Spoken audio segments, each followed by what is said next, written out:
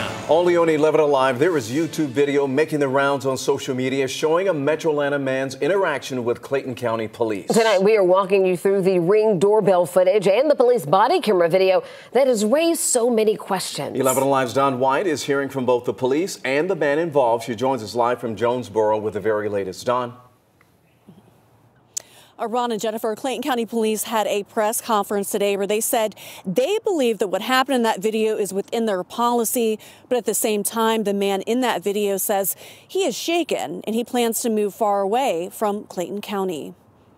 Whose car is this? Clayton County Police released this body camera footage of a December 15th interaction with the man standing by a vehicle investigators believed was connected to a crime. I told them it's not my vehicle. I don't know whose vehicle it is. Eugene Johnson says he's the man in the video and went outside to get his friend's dog. I was attending a housewarming or gathering at a friend's house. The male would refuse to identify himself or provide any information, but kept going to the front door, at which time on the video that has been released, you can see and hear where code is being punched repeatedly trying to get in the door. Eugene says he had permission to be at his friend's house. Because again, if you go in the house, you're going to jail, both of y'all. Why? For what? Obstruction. This now viral Ring doorbell video shows what happens next. The female officer told me I can go in, and as soon as she told me I can go in, the door opened, and that's when he grabbed me by my neck. In the body camera footage, though, you can't hear the female officer, only the male officer trying to keep him outside.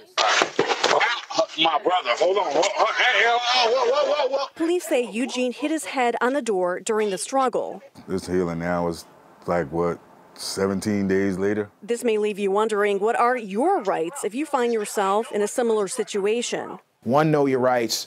2, remain silent. And 3, ask for an attorney. Civil rights lawyer Gerald Griggs says he still has questions after seeing the body camera video. It appeared as though this civilian was unrelated to anything that they were investigating, and that they attempted to detain him and question him. And of course, that brings in his 4th Amendment rights against unreasonable searches and seizures, and also his 5th Amendment right to remain silent. Many people have asked on social media, do you have to give your name and cooperate with the investigation? There's some case law that says he does have to give his identification, but he absolutely has the right to refuse questioning.